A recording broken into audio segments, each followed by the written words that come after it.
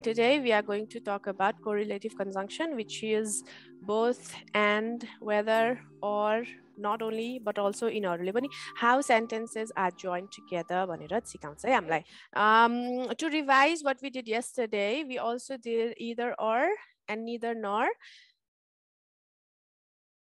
कि त यो either Ram or Shyam will go with me. कि त श्याम जान्छ कि त राम जान्छ भने हैन. Neither Ram nor Shyam will go. भनेको उ पनि जान्दैन उ पनि जान्दैन दुवैजना जान्दैन. That means यो चाहिँ अप्सन दुईटा हुन्छ तर त्यसमा one हामीले चोइस गर्ने हो, either this or that. Neither मा चाहिँ अप्सन दुईटै हुन्छ तर त्यसमा हामीले zero choice गर्ने हो. That means nobody is going to go. Now both को केसमा चाहिँ both Ram and Shyam will go with me or will go tomorrow, will go wherever with me. That means यहाँ दुईटा options छ and we are choosing both. दुईटैलाई choice गर्नु पर्यो, दुवैजना जान्छ. Okay? Both small and large shopping malls are open on weekends. भनेको दुईटै सानो मल होस् अथवा ठुलो मल होस् दुईटै नै ओपन छ during weekends भने है. दुईजना छ दुवैजना यहाँ आऊ हैन. So I want both of you to come here. I want both of these items, both of these phones. Yeah, both my sister and my mother are nurse or nurses. Nurses, because दुईजना भएपछि दुईटा plural हुनु पर्यो नि हैन. So that means both my sister and my mother are nurses and I want to become a nurse as well. ल ठीक छ. Now let's go on to whether or है. Whether this or that. Whether र either भनेको almost त्यस्तै छ है. कि त यो नै भनेको whether भनेको. Whether you make dinner or he makes dinner is completely my choice. Yeah, whether you make dinner or he makes dinner is completely my choice. मैले decide गर्छु. उले बनाउँछ कि उले बनाउँछ भनेर. Okay, ल try गर नि त. I will decide whether you will go or she or he or whoever, right? No? She will. Whether she's going to home or not. So whether she is going to home, she is going home मात्र राख्ने है, not going to home. Going home or not is her choice. You can also send it to me in the chat box, everybody. Whether she buys raincoat or not is, you can also say depends on the weather. Raincoat किन्छ कि किन्दैन भन्ने कुरा मौसममा भर पर्छ. Whether you go to the cinema or you stay home depends. It's लेख्नु पर्दैन के? Depends on you. Yes. Whether she likes hot water or not is her choice or depends on her. भनेर भन्. त्यो फेरि it's र she's त्यस्तो नगर है पछाडी गएर है. Okay, all of you have to learn these conjunctions whether you like or not. You like or not. मन परे पनि नमन परे पनि पढ्न पर्छ. She asked me whether I was happy or not. हेर है, whether बाट सुरु गर्दा पनि हुन्छ र whether लाई बिचमा राख्दा पनि हुन्छ. तर जहिले पनि दुई भाग आउनु पर्यो. के दुई भाग आउनु पर्यो एउटा चाहिँ वेदरको भाग आउनु पर्यो अनि अर्को चाहिँ त्यो पछिको के हो त एक्चुअल भन्न खोजेको कुरा के हो सब्जेक्ट वर्ब अब्जेक्ट के हो त्यो चाहिँ चाहियो क्या सो इन दिस केस यो चाहिँ सब्जेक्ट भइरहेछ weather C likes hot water or not चाहिँ सब्जेक्ट भइरहेछ अनि इज हर चोइस चाहिँ वर्ब र अब्जेक्ट भइरहेछ क्या है very good I don't know whether she is here or there ल let's have another one which is sort of that it is so hot today that I can't go outside यस्तो गर्मी छ कि म बाहिर जान सक्दिन he is so tall that he can grab anything from the top shelf ए माथि हुन्छ नि कहिलेकाहीँ लाइब्रेरीहरुमा पनि कता हैन माथिको सामान पनि उले चाहिँ लिन सक्छ because he is so tall है he is so tall that भनेको चाहिँ यहाँ कि भनेर आइराछ क्या उ यति अग्लो छ कि उले माथिको सामानहरु पनि सबै लिन सक्छ ल बनाउँदै जाउँ त च्याटमा पठाए पनि हुन्छ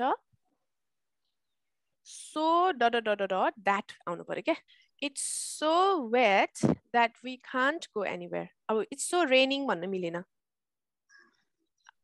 rain यस्तो हुनु पर्यो so पछाडी एडजेक्टिभ आउनु पर्यो है ल यसको स्ट्रक्चर लेखौँ त सब्जेक्ट आउनु पर्यो सब्जेक्ट verb आउनु पर्यो अनि so आएपछि एडजेक्टिभ आउनु पर्यो है like my sister is so nice is an adjective that my sister subject भयो is verb भयो so अनि adjective my sister is so nice that अब फेरि subject आउनु पर्यो क्या that everyone likes her बुझ्यौ everyone is subject फेरि likes फेरि her so subject verb object भनेर दुईटा आउनु पर्यो अनि that ले जोडिरहेछ क्या यसलाई the coffee is so hot that I can't drink it very good my ma'am your voice is so nice that that's why I joined English class okay your voice or you can say my teacher's voice is so soothing भनेको चाहिँ आहा सुन्दा नि कस्तो मधुर soothing that I joined her class just to listen to her हे अलि complicate बनाइदिए मैले she's good so that I like her no sorry उल्टो भयो के she is so good that I like her my English is so bad that I want to study more and more my work is so easy that I enjoy it a lot the weather is so cold that I'm feeling very lazy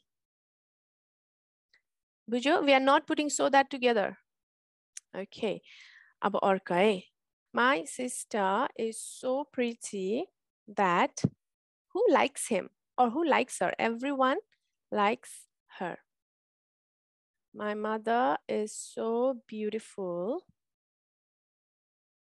that my father falls in love with her every day present simple tense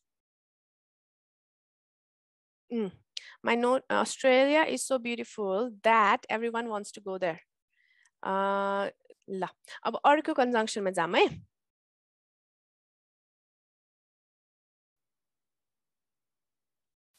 since do you know how to use the word since time period यिनीहरु अर्कै भयो त्यो since र for 1990s यिनीहरु सबै time को related भयो क्या that's not a conjunction means they are joining two sentences to because cause and effect जस्तो हुनु पर्यो so अब I like her भन्दा I like her attitude I like her behavior भनेर अलिकति enhance गरौँ है आन्सरलाई I like her behavior or I like her attitude because kindly हैन softly यस्तो वर्डहरु राखौँ है उले एकदमै softly बोल्छ अनि त्यही भएर उसको मलाई त्यो attitude चाहिँ मन पर्छ भने भनौँ हैन so अब यसलाई चाहिँ नि since मा चेन्ज गर्दियौ क्या because लाई है त्यति हो since को काम since जसरी हामीले yet को पनि दुई तीनटा काम छ भनेछ नि since को पनि दुई तीनटा काम हो यो के Right? So to join the two sentences also since use huncha. Since it is raining, we are unable to go outside. पानी किनभने त्यहाँ यहाँ पानी पर्दैछ हामी बाहिर जान सकेका छैनौं. My friends came to my house because it is my birthday. ल अब यसमा भन त सिन्स लगाउ त केही पनि चेन्ज गर्नु पर्दैन. जस्ट बिकजमा अघि हामीले हिजो अस्ति बट लाउनेमा के भनेको थियौं येट लगाउने भने हैन बटलाई येट बनाउने भने जस्तै अब बिकजलाई सिन्स बनाउने हो.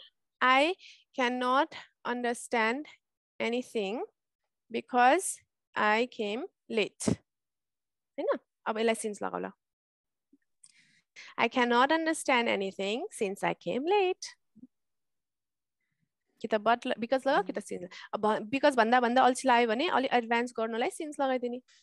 टेन्स चाहिँ डिपेन्ड्स है अब कहिले काम भएको भनेर. अहिले नबुझ्या हो कि हिजो नबुझ्या हो कि टेन्स चाहिँ त्यसरी युज गर्नुपर्छ. भइरहेको कुरा हो कि प्रेजेन्ट टेन्स युज गर्नलाई हैन. I want to go to job since I have to earn money. Very good. We couldn't go on time since it's been raining outside. So, try garam banam. He did not come to school since he is sick. Very good. With her jokes because she has a funny personality. हैन एकदम उसको personality पनि funny छ उसको जोक्सहरुले मलाई हसाउँछ. So since she has, I joined this class or English class since I want to improve my English. Oh, by the way, since लाई सुरुमा राख्न पनि हुन्छ है. Since I am quite weak in grammar, weak in हुँदैन, weak at grammar, I have joined this class. Because I'm quite weak at grammar, I've joined this class. ल अब while भनेको चाहिँ to join two sentences which have contrasting tone. I am teaching while my students are studying or learning. Okay. अर्को चाहिँ Sita is cleaning her kitchen while her child is playing in the living room. So what does this tell us? That two things are happening at the same time. एउटा एकजनाले यस्तो काम गरिरहेछ अर्कोले उस्तो काम गरिरहेछ र त्यो दुईटालाई जोइन गर्नको लागि चाहिँ यो टाइममा चाहिँ यो पनि भइराछ भन्नु पर्यो के.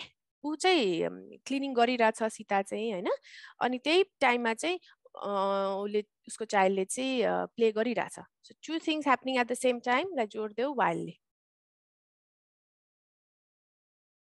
ल ट्राई गर त.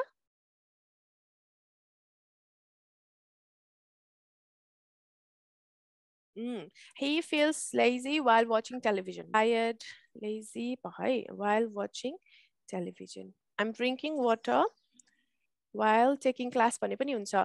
Look, do you guys remember मैले के भनेको थिएँ त्यो but को र and को केसमा चाहिँ सब्जेक्ट रिपिट भयो भने त्यसलाई हटाइदेऊ भनेर है एक ठाउँबाट. Same thing applies here. यदि उले चाहिँ he feels bored अनि he is watching television दुईटै काम उले नै गरिरहेछ नि त. So you don't have to repeat he. है मैले नै गरिरहेछु मैले पानी पिइरहेछु र मैले क्लास लिइरहेछु भने चाहिँ you just say it once. I'm drinking water while taking class.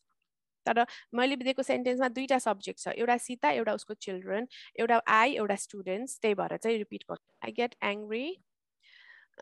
यसमा when ले अझ बेटर साउन्ड गर्छ. When my babies cry. I was reading book while the phone rang. दुईटा यसो सोच न सिम्पल वेमा के सोच दुईटा एक्टिभिटी हुनु पर्यो त्यो सेम टाइममा भइराछ क्या. And they are not dependent on each other. While I was dancing, बिचमा मात्र हैन while सुरुमा पनि आउँछ. While I was dancing, he was singing. I had to go to my job while my family enjoyed the feast. Feast भनेको चाहिँ भोज जस्तो के हेर है मेरो म फुड कुक गर्दैछु र मेरो फादरले मलाई हेल्प गर्दैछ दुईटै काम एकैचोटि भइरहेछ सो त्यसलाई चाहिँ नि while ले जोइन गरिदियो But let's revise है we started with either or neither nor both and whether this or that so that since and then while okay guys so यतिको conjunctions हरु सिक्यो भने चाहिँ you can connect even negative र positive पनि connect गर्न आयो positive र positive र negative पनि connect गर्न आयो है and but or both र and either or neither nor while yet since because अरु के गर so that whether this or that Ma'am, यो everyone, everybody, all आउँछ नि त्यसपछि plural हुन्छ हो everyone र everybody मा plural हुँदैन all मा मात्रै plural हुन्छ all right guys so that's it for today and I'll see you tomorrow in the class Okay, thank you so much ma'am bye bye ma'am bye bye okay thank you ma'am have a good day